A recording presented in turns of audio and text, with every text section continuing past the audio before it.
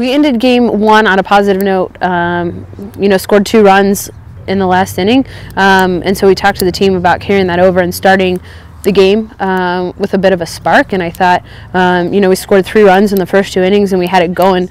And then, you know, for innings 3, 4, 5, we didn't put up the offense, and we gave up too many runs defensively. And so then we had to come back. We fought, which I was happy to see with our kids. But I just felt like it was too little too late.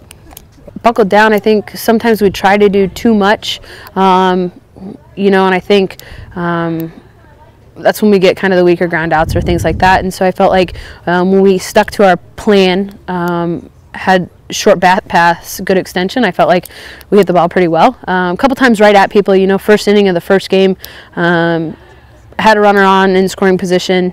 Katie hit a screamer at the second baseman who was right in the right place. You know, tough break, but I think we did have some that were hit right at people that hurt us.